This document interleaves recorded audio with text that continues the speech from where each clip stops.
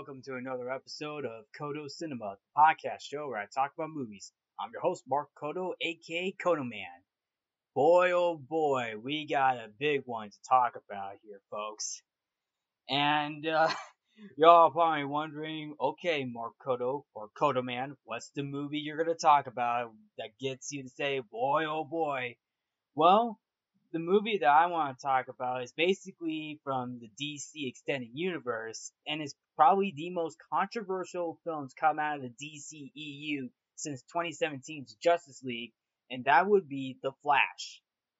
Yes, you all heard that right. I'm going to talk about The Flash. The Flash that came out just a couple of weeks ago, and it's not even a month, and the film is not doing so well at the box office. Although it somewhat did fine with critics, but a lot of people really turned on this film in a complete 360. And this is not even a 180. This is a complete 360 because the film went through a troubled production. And it is not just from Ezra Miller, but it's also like from the direction of where the DC Extended Universe is going, including the production itself of how long it took. And it's pretty crazy too. It is a crazy production for the Flash. Now, part of this episode will also be a rant because of the fact of what we all know for the film's main star, the criminal speedster himself, Ezra Miller. So yeah, there's going to be a rant on this one for Ezra Miller, but also a breakdown on the film as well. So better hold on to your butts. It's going to be a wild ride. In film court.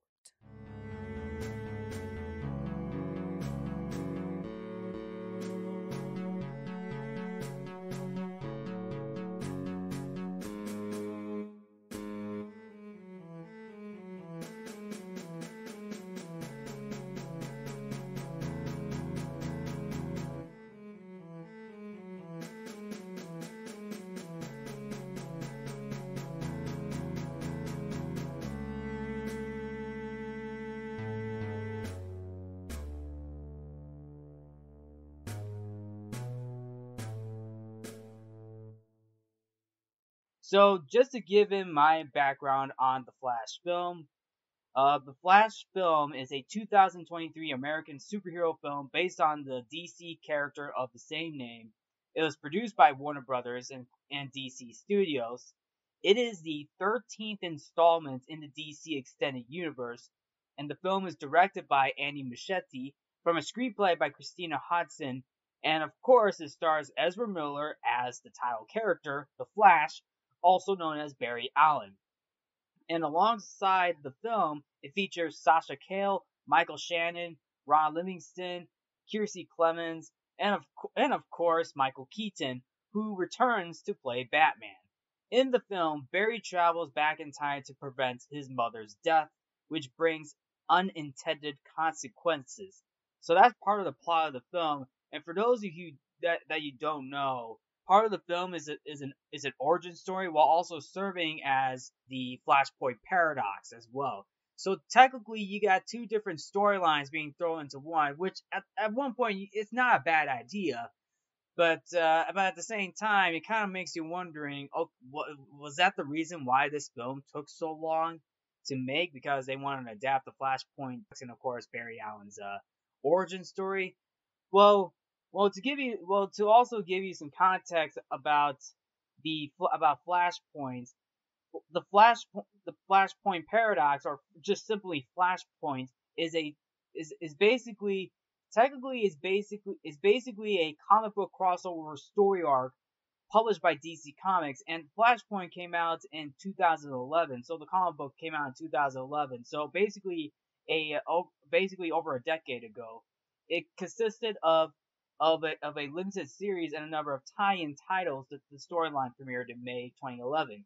It was written by Jeff Johns, who also appeared in other DC films as well, most notably during his collaboration with Zack Snyder with Aquaman, Batman vs Superman, the Justice League film that came out in 2017, and a few others as well. Of course, the Flashpoint itself the series ended with radical changes to the status quo for the DC universe, leading into the publisher's 2011 relaunch for the New 52. So the New 52 is basically like the next basically a relaunch of DC Comics, most notably like in the 2010s and beyond.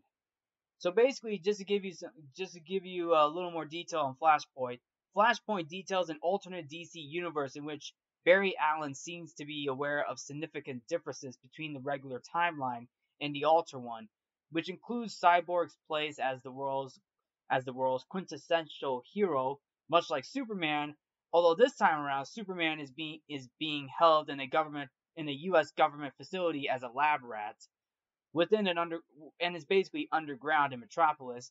In addition, Thomas Wayne is Batman. So basically, in an alternate universe, Thomas Wayne is Batman due to the fact that his son Bruce died during the shooting. And of course, there's also a war between Wonder Woman and Aquaman that has decimated Western Europe.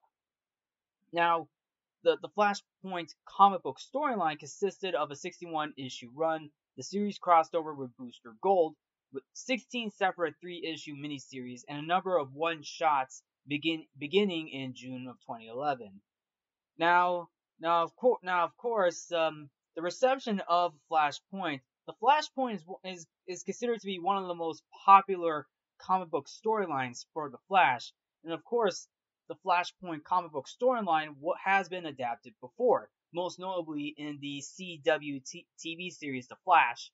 And then, of course, there was also a straight-to-DVD animated movie titled Justice League The Flashpoint Paradox. And by the way, the Justice League Flashpoint Paradox movie, the straight-to-DVD animated movie, is actually very good. The film, I heard the film itself, the animated film itself, is actually very good, and is obviously one of the greatest DC animated movies that is basically straight to DVD. So anyway, going back to the film.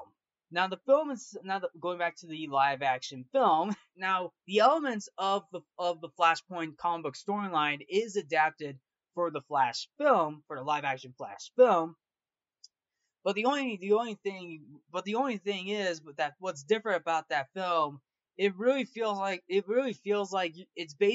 basically watching DC's version of Spider-Man No Way Home. Don't believe me? Watch the trailer. The trailer that came out during the Super Bowl, it has that bit of a Spider-Man No Way Home feeling because of the fact that DC tends to copy Marvel. I mean, of course, they do that. Marvel and DC copy each other a lot in their comic books, but when it comes to movies, DC seems to not only copy but also play catch up to Marvel. DC, like, this is what the studio execs over at Warner Brothers are thinking. They think that we should be like Marvel. Here's my problem with that. DC and Marvel are two different comic books publishing centers, and of course studios as well. But the thing is, Marvel and DC, they have their own storylines.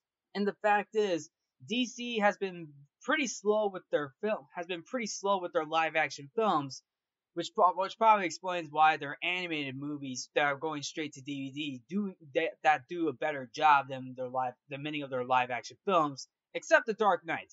The DC's best live action movie is basically The Dark Knight. The Dark Knight still holds up as the best DC movie of all time. And of course, the best superhero movie of all time as well, in my personal opinion. And of course, this really dated back to all the way back to 2013 when Man of Steel came out. Like, Warner Bros. And DC wanted to start their own cinematic universe as they want to try to catch up with Marvel. The only difference with that is Marvel already had a plan, while Warner Bros. And DC did not. So there's your problem, right? There. And of course, with the Flash, a lot of people say that the Flash movie is basically a DC's version of Spider-Man No Way Home, and part of that is because, you got Michael Keaton returning as Batman, but this time it's not Thomas Wayne Batman. This is actual Bruce Wayne Batman, Tim Burton's Batman, the Tim Burton Batman himself, Michael Keaton. And I will say this: seeing Michael Keaton return as Batman was literally the highlights in my personal opinion. Like it's so awesome to see Michael Keaton come back as a Batman. It was definitely awesome. And then of course we also got Michael Shannon returning as General Zod from Man of Steel. So I mean, I thought that was pretty cool, but at the same time, it makes me feel. I feel like, in my opinion, it feels a little bit pointless now, in my personal opinion, and that definitely seems controversial too, because because General Zod is basically the villain in the Flash movie. Just to let you all know. Okay, okay, I know I'm going a little bit too deep, but I'm just want to throw this out there, letting you all know that we're getting that Spider-Man No Way Home feel, despite the fact that yeah, DC is trying not only catching up to trying to play Marvel, but also the fact trying to copy off what what Marvel is doing. Not to mention the whole multiverse storyline. So basically, they're trying to do their own take on the multiverse as well. Okay, so also, not to mention, the film underwent multiple directors. Before going into the directors themselves, well, besides Andy Muschietti, the film was in development in the late 80s with multiple writers and directors attached to the project through 2014. So this film was already in development hell because they were trying to find like a good director, a good writer to, write and direct the movie. So, and to be fair, that's understandable. It takes time to write a good film. It takes time to direct a good film. You want to get the film right. And hey, I'm all for that. I'm all for that. I mean, a little patience is right there. But unfortunately, like I said, where the DC extended universe is going, because now we got James Gunn coming in as coming in to reboot the entire DC universe. The studio execs said that the Flash is basically is going to reboot the entire DC extended universe. Not to mention, we got films like Aquaman, The Lost Kingdom, and Blue Beetle. They're about to come out. They're coming. They're going to be coming out in the next couple of months, and those ones haven't been out yet. They'll be coming out in the next couple of months. So we got the Flash rebooting the entire DC universe, and yeah, we got two other films that haven't come out yet. How is that supposed to work?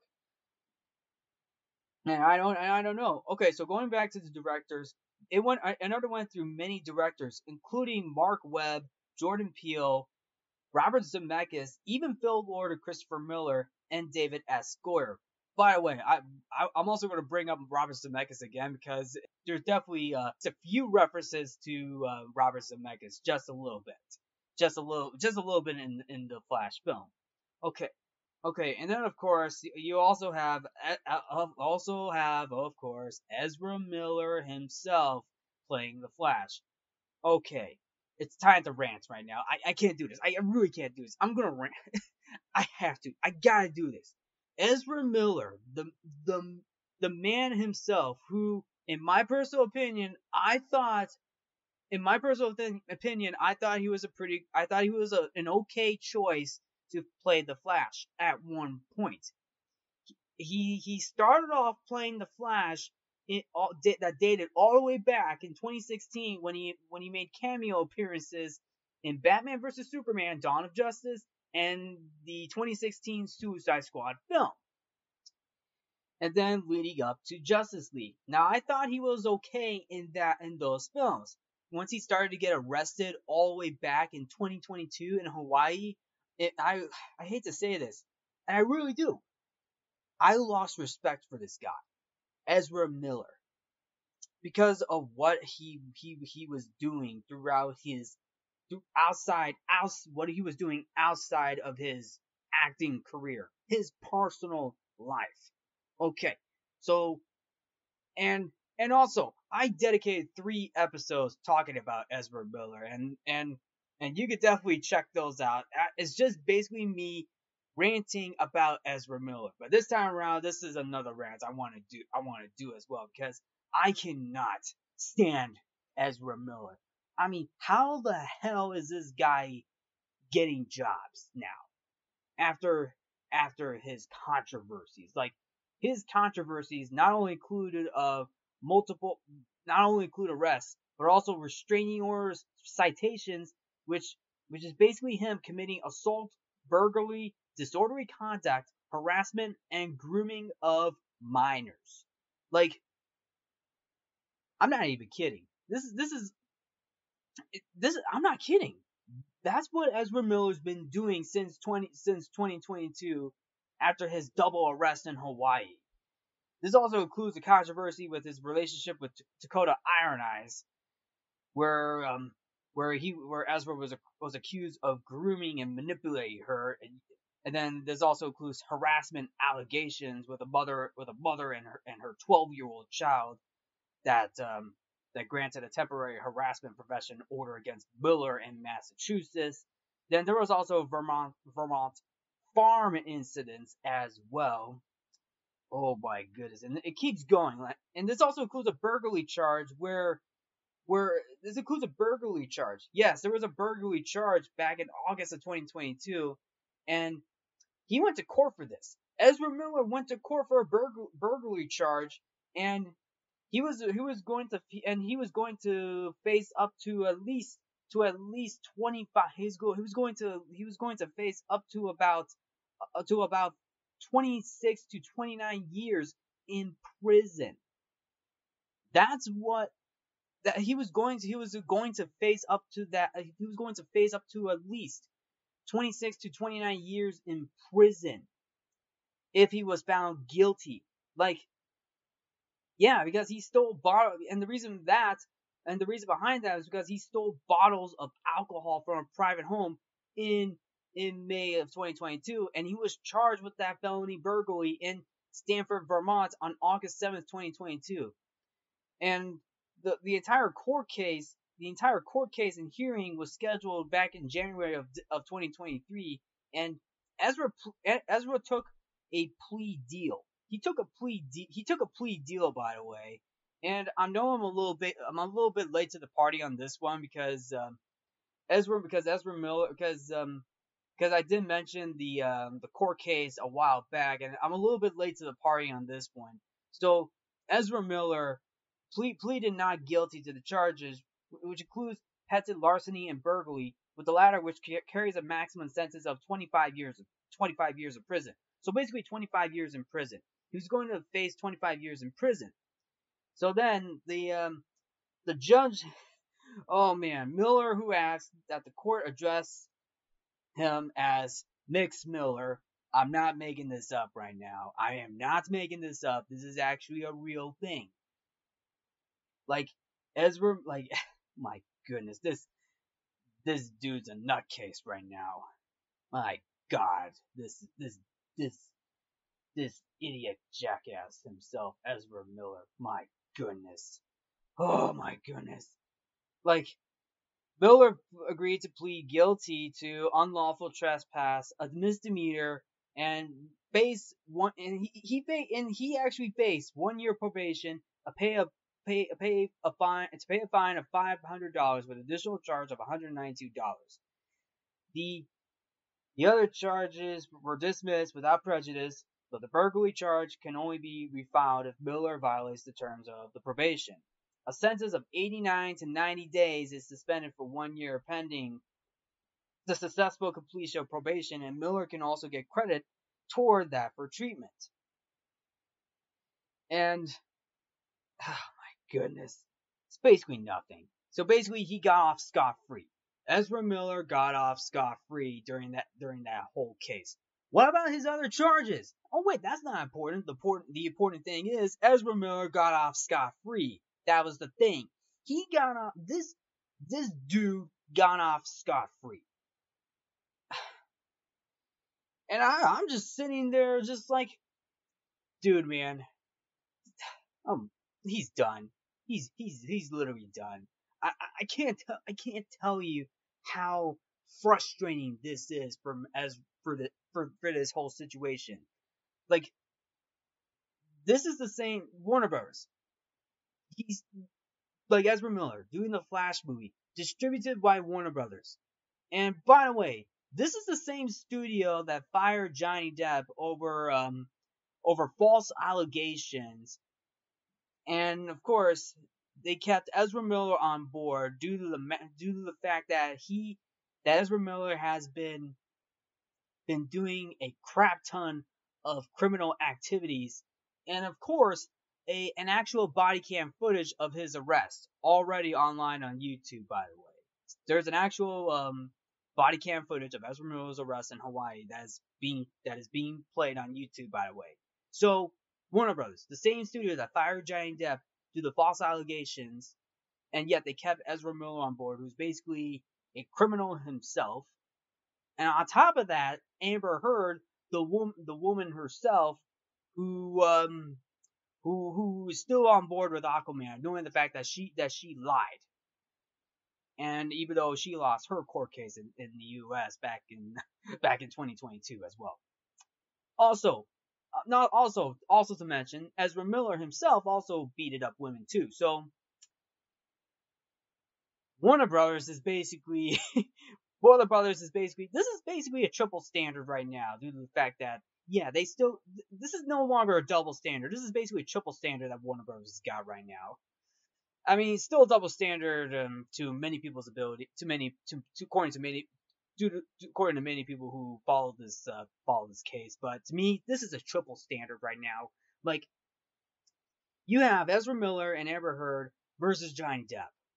Which one goes? Oh yeah, let's get rid of the one. Let's get rid of the one that has false allegations and keep the ones that are basically they're basically yeah you know what I'm talking about. Yeah. Oh my goodness, I am at a loss of words right now. And yet Ezra Miller is still kept on board. The film The Flash would have been scrapped.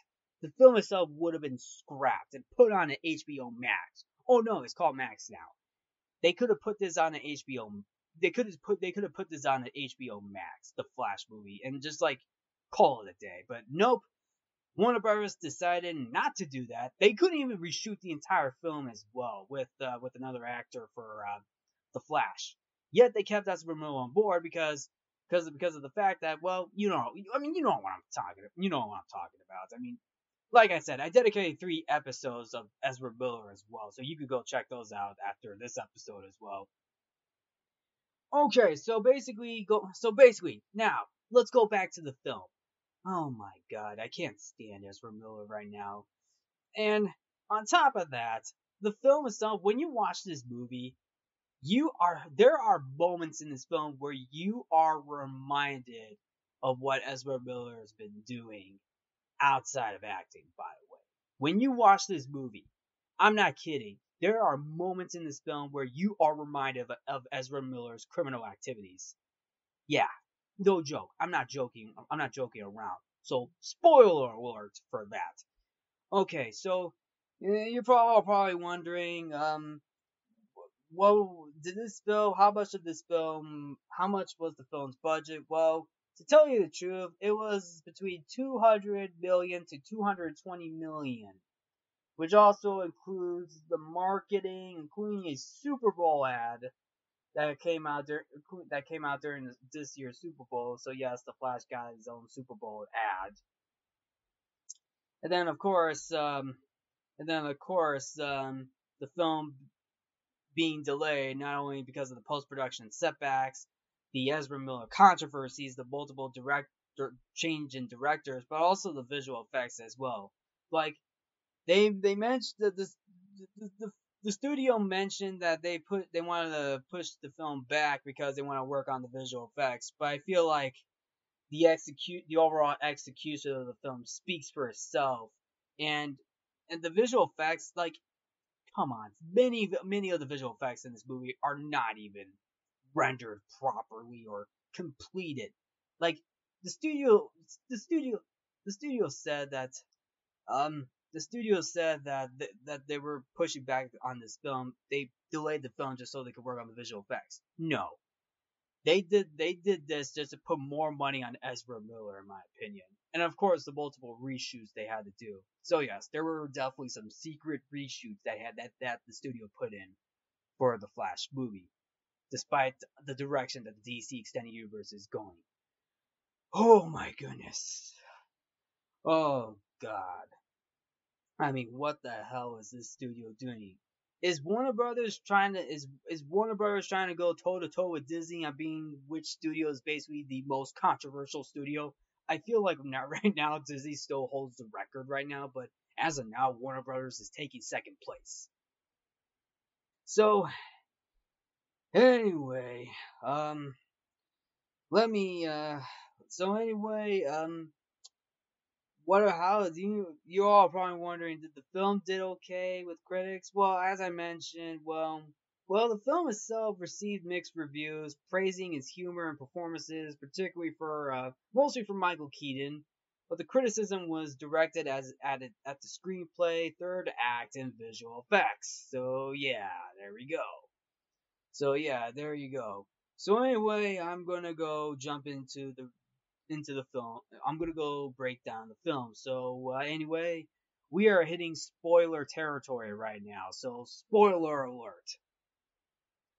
So anyway, the film opens. So basically, the film opens up. So basically, the film opens up with Barry Allen at what looks to be a bagel shop. He's trying to order a bagel, but unfortunately, Bruce Wayne's butler Alfred, played by Jeremy Irons, wants Barry Allen to go on a special mission in Gotham City because there was a bank rob gone wrong. Barry wants to get a very special bagel. Unfortunately, the guy the person who was making the bagel took a long time. So basically, Barry bailed out and decided to throw on his Flash costume. And I'll admit, the costume itself does look pretty cool, especially the extreme close up shot of his face, basically of him about to go in a flash. I thought that was pretty cool. That was a pretty cool shot. I will admit that. But this is where part of the film goes downhill, and that is in his visual effects. So yes, his running. So basically, his speed force, which is basically his power that he runs. The visual effects. It clearly it looks like you're watching the CW's Flash. So you're basically watching the CW version of the Flash rather than a cinematic version of the Flash. And as cool as his running is, his running form is ridiculous. Like, I do not like his running form. It makes me appreciate Tom Cruise's running form a lot more in the Mission Impossible movies and Top Gun Maverick than Barry Allen's running form. I mean, I appreciated Tom Cruise's running form more than Ezra Miller's running form for the Flash. So anyway, Barry Allen gets to Gotham City, and then of course there was obviously a bank robbery that Batman is trying to stop, which turns out to be a relative of Carmine Falcone doing the bank robbery that Batman is going after. Basically, one of Carmine Falcone's relatives is named Al Falcone. That's the name of the guy, Al Falcone, who's basically a descendant or relative to Carmine Falcone. So yeah. So anyway, Batman deals with that. Well, and and by the way, Batman's played by Ben Affleck in this movie, and he was also tied to direct this movie, but he declined to direct. So, and to be fair though, Ben Affleck's Batman is basically one of the best parts of this movie as well. And his motorcycle chase with Falcone is actually pretty cool, and it looks pretty practical too. Like, it does have a bit of a practicality to it, kind of similar to what Christopher Nolan did for the Dark Knight trilogy. So there's a little something to it as well. So anyway, what does the Flash do? Well, he has to reconnect a water main, and of course, an earthquake happens, which causes a hospital building to come down, and on top of that, there is a literal baby shower. I'm not making this up. There's a literal baby shower, and Alfred called it out. I'm not making this up, folks.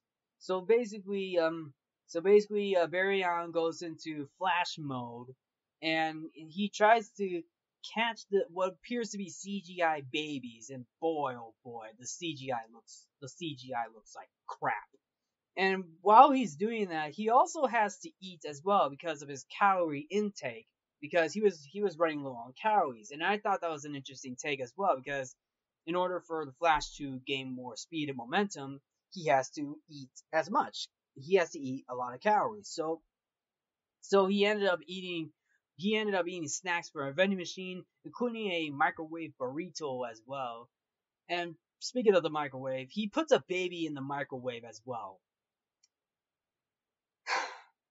Words cannot describe the amount of crap that this film is being put into.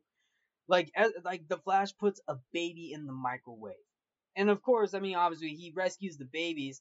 This also leads up to a line that completely reminds me of Ezra Miller's antics. He, I know this is an incident, but I'm pretty sure there's definitely treatments for trauma and mental health. He mentions trauma and mental health, and I'm just sitting there just saying, like, dude, you do realize who you're talking to, right?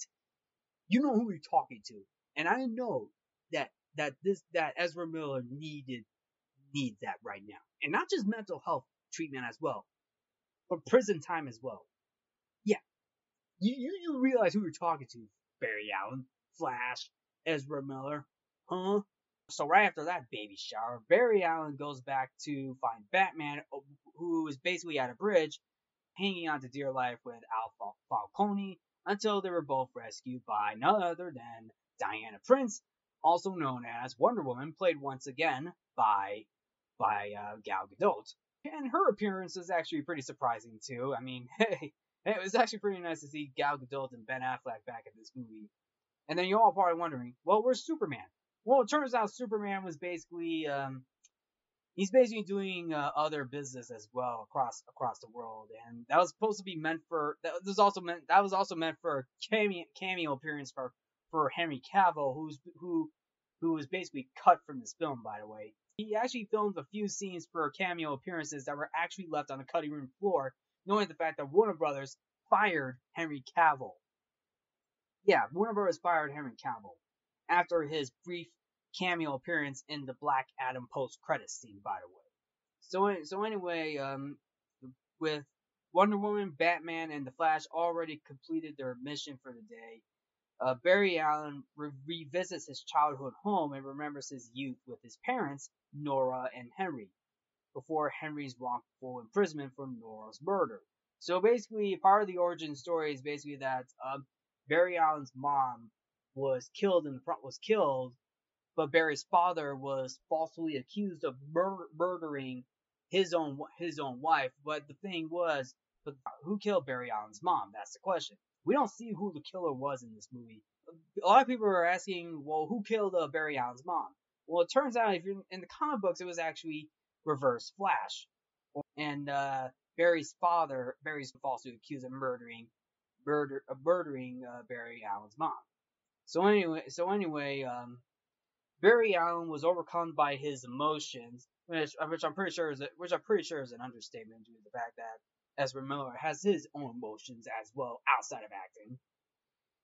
Barry accidentally uses the Speed Force to travel back in time to earlier in the day and informs Bruce about it. So basically, going back in time using the Speed Force. So this whole segment, this whole sequence that Barry Allen is doing right now, which is basically the Speed Force, is you're basically what it feels like is basically Barry Allen seeing all seeing the present, basically seeing the present. But it looks like in a motion capture, but it looks like it's all in motion capture. And yes, you're gonna see Barry Allen going back in time in Speed Force with motion capture. So what you're seeing during that film is basically motion capture. And you're basically watching what looks to be a Robert Zemeckis film. And as I mentioned, Robert Zemeckis was originally going to direct the Flash movie, and basically I'm just sitting in my seat saying, well, to be fair, Robert Zemeckis directing the Flash looks very promising, because Robert Zemeckis has done about three films that he directed that went into motion capture territory, basically The Polar Express, Beowulf, and Walt Disney's A Christmas Carol, which I will say this, it is a risky move. It was a risky move, but at the same time, an ambitious challenge. So, and I give Robert Zemeckis credit for that as well. But but he didn't direct the Flash. But I'm just saying that because of the motion capture technology that Warner Brothers used for that sequence, it makes you feel like you're watching a Robert Zemeckis movie. So then later on, Barry Allen tells Bruce Wayne that he could go back in time to go back in time and to inform to basically prevent the death of his brother. Although Bruce tells Barry, but if you do that, you could destroy everything. And then of course, Bruce leaves, and that's basically it. This is the final scene with Ben Affleck. Like, seeing Ben Affleck one more time in this movie, it is very hard. It is heartbreaking because even though he's not playing Batman anymore in the DC extended universe, it is heartbreaking to see that, in my personal opinion. And like I said, seeing Ben Affleck as Batman, Bruce Wayne, is obviously one of the best parts of this movie, and it's heartbreaking to see Ben Affleck play the character one last time. So anyway, Barry ignores. By the way, did I mention that Kiersey Clemens is in this movie? Kiersey Clemens plays um Iris West. Basically, the Iris West is the girlfriend to Barry on the Flash. She is barely in this movie, and we only get about at least one or two. We only get about at least one or two scenes with her, and she's barely in this movie, in my personal opinion. And despite what Kiersey Clemens got, I mean, I think she did a good job with what she was given. But I feel like we barely see this character at all in this movie, in my personal opinion. So anyway, Barry Allen goes back to the day of Nora's death and prevents it from happening. Also, the fact that Barry also stole a grandma's shirt and a grandfather's pants. Now, and basically, like I said, keeps reminding you of Ezra Miller, because also Ezra Miller also wore some questionable clothes as well, by the way, outside of his acting career. And he's knocked out by the Speed Force by another speedster, and ends up in an alternate 2013, where his mother is alive. And of course, now you're probably wondering, how did he do that? Well, it turns out Barry Allen's mom was at the grocery store, and what she forgot was to buy a can of tomatoes. So basically, Barry Allen altered that timeline, so he was able to put the tomatoes in the cart during his Speed Force run, and that was it. That was it, because in the past, prior to Nora's death, Barry's father was the one who was buying the can of tomatoes, and coming home realizing that Nora was the one being murdered, and to let you all know. And then and then and then of course, prior to the Speed Force, Barry Allen gets knocked over by another speedster, ends up in an alternate 2013 where his mom is alive. He finds his past self and realizes that he has arrived on the day he originally obtained his powers. Yes, the Flash that we got in this movie, he ends up in 2013, and he bumps into his 2013 self, and he also gets a stand-in. Ezra Miller gets a stand-in as well.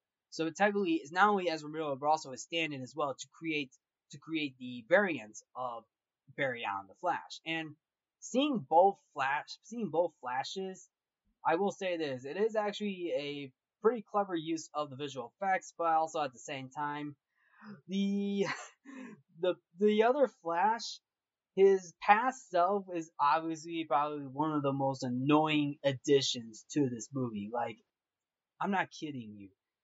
The past self of Barry Allen the Flash is obviously annoying, and it'll get you on your nerves. So anyway, Barry Allen, the future Barry Allen, I should say, the present Barry Allen realizes that, yeah, he arrived on the day that he attained his powers. So Barry and his younger self go to the Central City Police Department, where Barry forces 2013 Barry to get struck by lightning in order to recreate the accident that gave him his powers. Now, both Barrys end up getting struck by lightning, but the only thing was, the 2013 Barry got his powers, but the other Barry lost his powers. Don't believe me? Well, the other Barry who tries to run, but unfortunately he runs in a awkward form without lightning. So yes, the Barry Allen, so the Barry Allen for the present does not have his powers, while the Barry Allen for 2013 has his powers. And boy, oh boy, like, and boy, oh boy, all hell breaks loose for 2013 Barry as he tries to use his powers, and of course he his clothes gets burned off, and I'm telling you right now, I hope that's not what I'm telling you right now. I'm telling you right now, this is basically this feels like Ezra Miller right now being a complete dick right now. Like, this is basically Ezra Miller being a complete dick. Oh my goodness. I hope that's and that better not be what Ezra Miller's life. That better not be what Ezra Miller's been doing. I hope he doesn't. My goodness. Oh, I am at a loss for this movie. I don't think I'm gonna make it through this episode. Oh my goodness. Okay, let's keep going.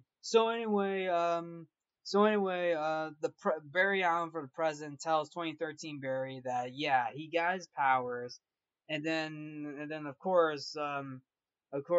he has to eat a lot because he's got an intake on calorie. He's got to like bring in the calories to gain that that speed and momentum. If you know what I'm saying. So basically, later on, both Barrys go watch a broadcast of basically General Zod. So yes, as I mentioned, we got General Zod, played by Michael Shannon, who is preparing to invade Earth, which basically takes place in the events of Man of Steel. Surprisingly, this time around, Superman is not in this timeline. This time around, it's Kara. It's Kara Zor-El, played by Sasha Cale, and we don't see her until the second act of the movie. So the Barrys attempt to assemble the Justice League, but it was unsuccessful in this timeline. So and they tried to locate Diana Prince. No luck. Victor Stone, however, Victor Stone has not gained his abilities yet because he's actually a very popular college football player. Arthur Curry was not born, so they got a phone call to Thomas Curry, played by Tamora Morrison, and the phone call was pretty short and brief, like a panther. And of course, they had to go. Both Barrys had to go to Gotham City to Wayne Manor to find Bruce Wayne. And of course, before that, 2013 Barry Allen and present Barry Allen basically have a conversation with 2013 Barry Allen's roommates. And yes, Barry Allen in 2013's got roommates because 2013 Barry Allen is basically in college. And then, of course, this also gets into what appears to be a crazy moment of present Barry Allen describing them of what he's been doing by traveling back in time to a multiverse, and and we get a moment where the roommates mentions the roommates met and we get a moment where Barry Allen says he compares his time travel to Back to the Future, and then of course the roommates were like, "Oh, Back to the Future with Eric Stoltz," but no, Barry Allen from the president is basically like, "No, you mean Michael J. Fox," and then the roommates were like, "No, Eric Stoltz." So I actually figured this out right away, as since they mentioned Eric Stoltz, because Eric Stoltz was actually the runner-up to play Marty McFly because Michael J. Fox was committed to Family Ties when Robert Zemeckis was trying to cast him for the lead role of Marty McFly in Back to the Future, and this gets the President Barry Allen to realize that he not only altered the timeline, but he completely rewrote history. So basically, in that timeline, Michael J. Fox is not Martin McFly. It's Eric Stoltz. And then, of course, Footloose not being played by Kevin Bacon. This time around, Michael J. Fox plays Kevin Bacon. Although there was rumors of Rob Lowe and Tom Cruise going up for the role of Kevin Bacon's role for Footloose. And then, of course, Kevin Bacon plays Maverick in Top Gun. And I wonder who Tom Cruise plays in that alternate timeline. So yes, so yes, we get another Robert Zemeckis reference based because of the fact that Barry Allen completely rewrote history. For this time, Eric Stoltz is Marty McFly, not Michael J. Fox. Michael J. Fox is basically Kevin Bacon's character in Footloose, and then Kevin Bacon plays Tom Cruise's character Maverick in Top Gun. And that's basically it. That's basically it. Okay, so moving forward, both Barry Allens travel to Wayne Manor in Gotham City, and I'm not gonna lie, this basically leads it into the second act, and in my opinion, the second act is actually the best part of this movie. Because why? Because we got Michael Keaton as Batman. Yes, we got Michael Keaton back as Batman. And he's basically an older version. He's basically older in this movie, knowing the fact that Michael Keaton is pretty old. And by the way, Michael Keaton is 71 years old when this movie came out. He's 71 years old, and I will tell you this: he still got it. Michael Keaton still got it as Batman Bruce Wayne, and it is great to see him. Although I do feel it is also a shame too, because I would have loved to see Michael Keaton as not only Batman but also Thomas Wayne Batman, not Bruce Wayne Batman. But from what we got, it's actually pretty cool. It was actually pretty cool and nostalgic at the same time. You basically got that Tim Burton feel to it. So basically, once you get to the scene of Wayne Manor, you got that Tim Burton feel with Danny Elfman's Batman theme played over for a few moments, which is also a very good nostalgic touch to it. On top of that, with a bit of and of course with a little bit of hints of Shirley Walker as well, because Shirley Walker, who's a very famous a very famous composer. She composed music for the Batman animated TV show, including the Superman animated TV show, along with the 1990 Flash TV show as well, which is also a very nice little bit of a touch to it, if you know what I'm saying as well. Shirley Walker, she's basically a female composer, but one of the most famous female composers for film and TV, most notably for the DC animated TV shows, and of course for Batman and Superman, but also the live action Flash TV show that came out in the 90s as well. So very nice, so a little bit of a touch to it, just a little bit, just a little bit, in my personal opinion.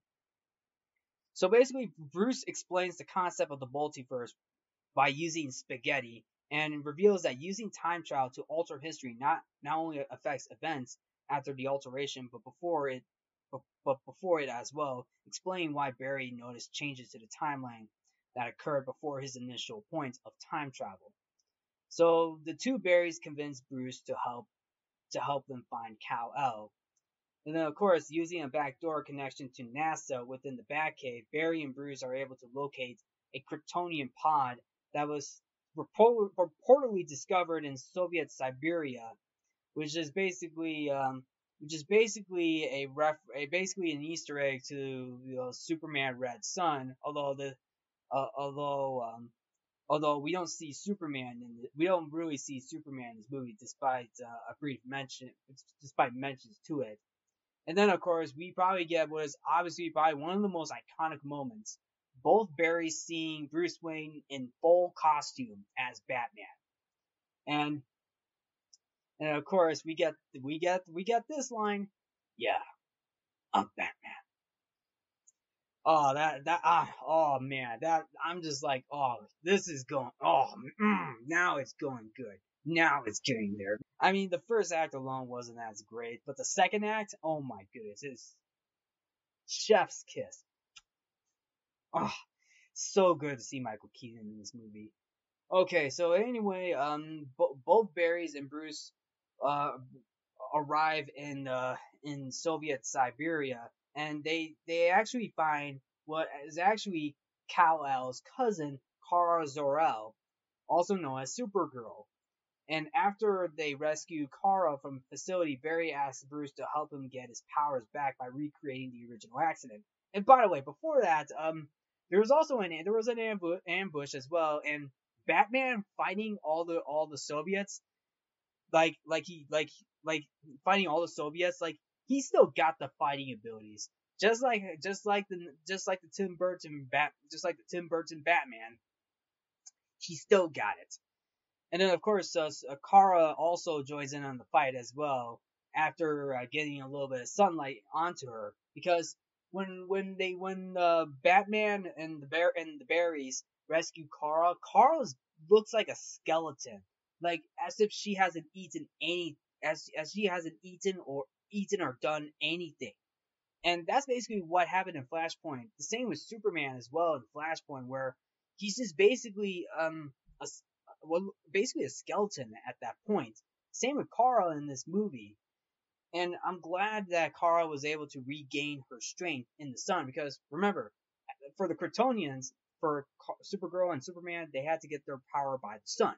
And I'm glad that Kara was able to get her powers back by using the sun. And her Supergirl costume, very cool. I liked her outfit. I liked her costume in that movie.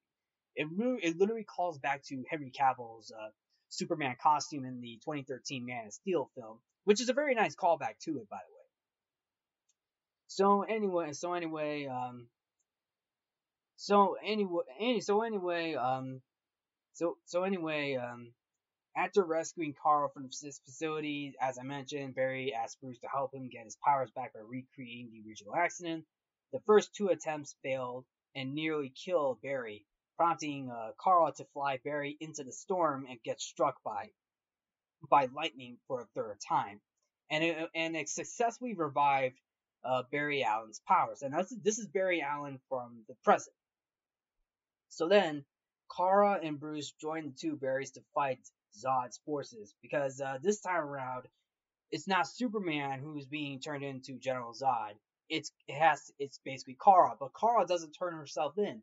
So, but what basically happens is because remember the scene where the military and Superman meet up with General Zod for the first time. Well, it turns out in the alternate timeline, General Zod rages war on the entire U.S. military, and this leads up to the third act. This is basically the third act, where the final battle between General Zod and his forces. Batman flies his Batwing, very cool Batwing, by the way. And I forgot to mention the Batmobile. We got to see the Batmobile again in that movie. It's so awesome to see the Batmobile, by the way. But the Batwing, awesome as well. So anyway, Batman, Supergirl, and the two Barrys flying into the battlefield, and we also get this cringy line as well, like where where one of the Barrys tries to film Supergirl flying, and he comes back with this line, wait, our children. He's filming Supergirl flying on his phone, and it's basically like, our kids are wanting to see this. And I'm just like, really? I'm just like, really? Oh my goodness, what the hell? I mean, yeah, what the hell is up with that line? Like I said, there are moments in this film where you are reminded of Ezra Miller's antics, by the way. I mean, damn, that's just, ugh. But anyway, we get to the third act, and I will say this: I feel like the third act in this is not great. The third act for The Flash is not great, because of the visual effects. You see where this film is going. You see the visual effects in this movie. The unfinished visual effects. My God. And the visual effects are not that good in that final act, by the way. And you see it on screen, by the way. You're seeing it already on screen. And while I'm on the subject of visual effects, Andy Machete even came out in an interview said, "Oh, the visual effects were intentional," and I'm just like, you're telling me you wanted those visual effects to look bad on a $200 million budget? The first Avengers films had a budget of $200 million, and those visual effects in that film are good. They're so good. How in the hell are those visual effects in the Avengers look so good compared to the Flash, which has a $200 million budget, and they couldn't, and Warner Bros. Couldn't have good visual effects in that movie? I mean, what the hell? Oh my goodness. So anyway, Kara meets up with General Zod, and General Zod reveals that Superman or Kal-El didn't make it out of the pod, and this gets Kara to snap, and she literally goes into town on Zod. And on top of that, both berries run in their running forms, and we actually get a pretty another cool shot of both berries clashing with their feet in an extreme close-up shot, which I thought was a pretty cool shot despite the bad visual effects.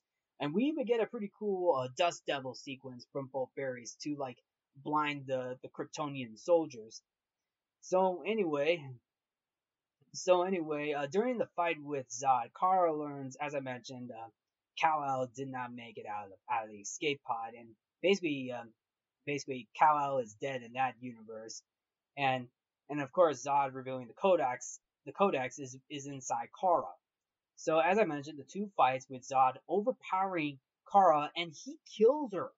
Kara is killed multiple times because Barry Allen tries to go back in time multiple times to save Kara, but no matter how many times he tries to save Kara, it doesn't work. Which means Barry Allen, the Flash, cannot save everybody. He cannot save everybody. Even Batman himself. Batman gets killed in this movie too. He gets killed in this movie after finding a huge Kryptonian general, by the way. And not General Zod, but like his second in command of some sort. And we also get a pretty cool flying sequence from Batman as he jumps out of his Batwing too. And he sacrifices himself in an unsuccessful attempt to take down a Kryptonian ship, including one of General Zod's second in command. And as I mentioned, no matter how many times Barry goes back in time to save their companions, which is basically Batman and Supergirl, they fail. They both fail to. Well, they fail. They fail to rescue Kara and Bruce. So then 2013 Barry keeps on going because the past Barry Allen from the present realizes that if you keep doing this, something bad's gonna happen, and it's actually true because it turns out that the corrupt speedster who originally knocked Barry out of the Speed Force returns as revealed to be a future version of 2013 Barry, who still believes that he can save his world from Zod and prevent the deaths of Bruce and Kara. And then this leads into what appears to be a casual loop paradox that led to his own creation, but grows angry when Barry reveals his intention to reverse the changes to the timeline by letting Nora die. And then of course, what we get is probably cameo overload. This is basically cameo overload. We get CGI motion capture recreations of Christopher Reeve's Superman, including George Reeves' Superman. On top of that, we get to see the 1980s Supergirl with blonde hair this time, because the Supergirl in the Flash, this version of the Flash in this film, has black hair, by the way, just to let y'all know. We even get a cameo appearance. We even get a recreation of Adam West's Batman, and on top of that, a motion capture digital creation of Nicolas Cage Superman from Tim Burton's version of Superman. Yes, we actually get a cameo from Nicolas Cage himself as Superman, because Tim Burton was originally going to do his own take on Superman with Nicolas Cage. Although that would be interesting. It would be interesting to see what Tim Burton's take on Superman would have been like, which in my opinion is actually pretty cool. Also, the fact that Nicolas Cage also voiced Superman in the Teen Titans Go movie, by the way. So then, so then, so then, Barry Allen decides. So Barry Allen decides. So President Barry Allen um decides to Barry Allen decides. So basically the Dark Speedster Barry Allen attempts to kill the President Barry, but impales 2013 Barry, who basically sacrifices himself to save Barry and wipes out the Dark Speedster from the timeline. And while I'm on the subject of the timeline, President Barry Allen goes back in time to, fix everything. He decided to, put the can of tomatoes back on the shelf, and I'm not gonna lie, I almost teared up in this moment of Barry Allen seeing his mom for the last time. While Barry's mom doesn't recognize her own son in that moment, the you can definitely feel the emotional connection to it, knowing the fact that this is the last time Barry Allen is seeing his mom in person before uh, her death. And it is very emotional. I will say this. It is very emotional to see this, and I almost teared up. I really almost teared up. So then, after fixing the timeline, Barry Allen ends up back in his own present. So yes, he was able to so basically he was able to fix the timeline, and he's back in the present. And in the aftermath, there was a minor change in the past, creating new evidence in the present day that proves Henry's innocence. And after returning to the present and helping to, you know, um, help able to help Barry's father Henry, Barry is contacted by Bruce Wayne, who whose appearance has changed once again as a result of Barry Allen's timeline change. Now, you're all probably wondering, okay, what's up with Bruce? Well, it turns out this Bruce Wayne we got is actually George Clooney Bruce Wayne. Yes, we. I'm not kidding. We we get George Clooney back. We got George. There's George Clooney. George Clooney as Bruce Wayne. And for those of you who don't know, this is George Clooney, Bruce Wayne from Joel Schumacher's Batman and Robin. Get it? You know what I'm saying? Batman and Robin? Batman and Robin? The one with Mr. Freeze? My little brother was sitting next to me and he was wondering, hey, where's Arnold? And I'm just like, I just couldn't stop laughing. Knowing the fact that we got George Clooney back as Bruce Wayne in this movie at the end of the movie. Yeah. So yeah. Oh yeah. Forget about resetting the DC extended. So yeah, it's now making me okay. It's making me forget about the whole DC extended universe reset. By the way, and also the fact that Andy Machete also got a cameo that Barry Allen went through because Barry Allen actually stole Andy Machete's hot dog from his mouth prior to going to court to see his father. By the way. So that was pretty funny. Oh, I also forgot to mention Barry Allen also lost a tooth during the lightning bolt stroke because in the middle of the film in the first act of the film Barry Allen lost a tooth and he tries to implant it back in his mouth and I'm just like that's not how it works. He implants it back in his mouth by using super glue and I'm just like that's not how it works. That's not how it works. Well, the thing is, his tooth comes off at the end of the movie, and I'm just like, dude, man, and Barry Allen seeing Bruce Wayne, George Clooney, Bruce Wayne, he was like, who are you? You're not Bruce Wayne. And then And then that's where the movie ends. That's it. That's the movie. That's basically The Flash. Oh my goodness. Oh, that was a lot to get through, folks. That was a lot to get through, folks. And I'm telling you right now, in my personal opinion, it's a messy but a decent film. But at the end of the day, it's not gonna help. It is what it is, I guess. It is what it is. So anyway, that's my take on the Flash movie. So basically, the film overall is basically a mess, and the whole Ezra Miller controversy did not help this movie at all.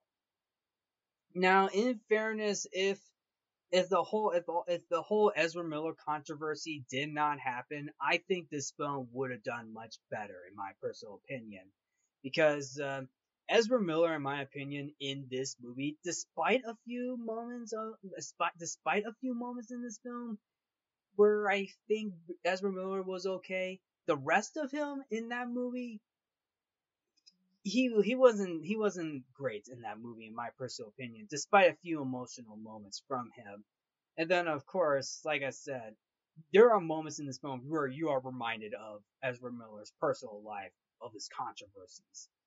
And on top of that, and on top of a messy film that we got, I feel like it does a bit of a disservice to the Flashpoint storyline as well, because we don't see Aquaman. I mean, actually, we do see Aquaman in a post-credit scene.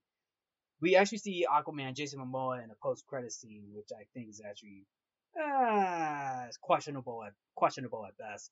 But but we never get to see Aquaman and Wonder Woman going toe to toe with each other in this movie.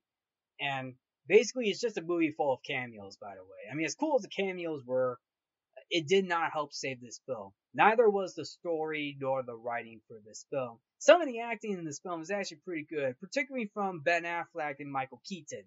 And like I said, seeing Michael Keaton in this movie was actually good. In my opinion, Michael Keaton coming back as Batman is the highlight of this movie, in my personal opinion, because it's basically reminding you of obviously Tim Burton's Batman, but also give you that nostalgic vibe. While I wish we could have seen Thomas Wayne Batman, but it's actually very nice to see Michael Keaton Batman as well. And then the visual effects in this movie, some of the visual effects are, like I said, Warner Brothers could have done a much better job with the visual effects, but they literally spent that entire money on the reshoots and Ezra Miller, not on the visual effects. A $200 million budget, like, come on. Warner Brothers could have done better than that, and they wasted that opportunity with those visual effects. Some of it, I mean, you could definitely make the argument that there are some cool visual effects, but the rest of it, no, like they were not that great. Even Andy Machete coming out to say those visual effects were intentional. It's just basically an insult to this. It's basically an insult to not only the people who are seeing this film, but also the people, but also the film itself. Like, oh my goodness. And of course, Sasha Cale was actually pretty good as Supergirl, and I wish we could see more of her in the future. If that's where we're gonna, if that's the direction that the DC extended universe, if that's where, I wish we could see more of Kara Zor-El in the near future. If that's a possibility, I mean, who knows? Only time will tell. I mean, the film itself, like, the film was already doomed from the start, just from the production and then all the way to the overall execution. Like, the overall execution of this movie was not great. It was certainly not great at all. Despite Michael Keaton's return, a few emotional moments, seeing Supergirl, and that's just basically it, in my opinion. That's just basically it. General Zod, Michael Shannon, he does a pretty good job coming back as General Zod, but you completely forgot that he's in this movie. I wish we could see some of the more villains. I wish we could have seen some of the villains from the Flash, like Reverse Flash. It would have been cool, but Warner Bros. Just wasted a perfect opportunity to do that. Just to connect to the DC extent, just to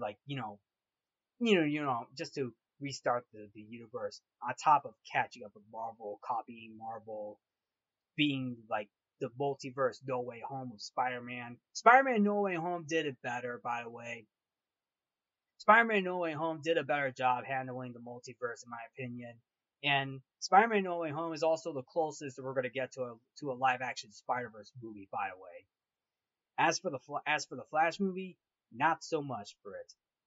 And I will tell you this, and I think Ezra Miller's done. Like, he's not coming back from his controversies, nor I don't think he's coming back for the Flash movie. I don't think he's coming back for any more Flash roles. And it's hard to tell right now, but in my opinion, I think he's done. He's literally done, in my opinion. Like, he's got a lot of